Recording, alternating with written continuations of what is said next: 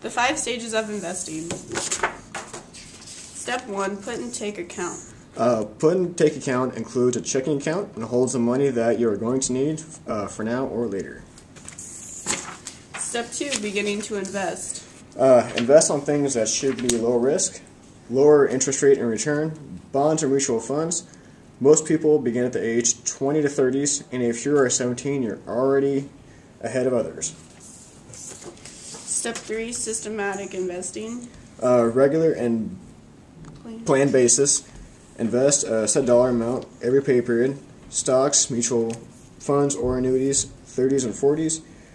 Goals are long term, and you should have some investing under your belt. Step 4, strategic investing.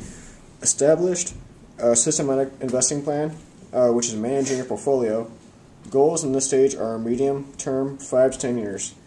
You should have a stable put and take account, and you should have made some safe investments in the past.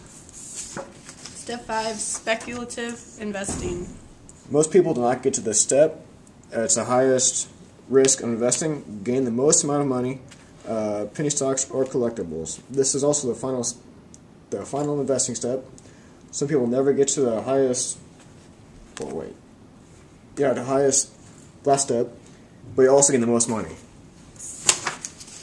Lowest risk investing. Which includes savings, which is 1%, checking, same, CDs 1 to 5 years. Low risk. Government savings bonds, 30 years, 3.55%. You have muni bonds, which is 10 or 30 years. Moderate risk. Which includes real estate, stock, which is 11%, or mutual funds. And last, high risk. High penny stocks and collectibles, and this is the first Batman collectible, which is 1943.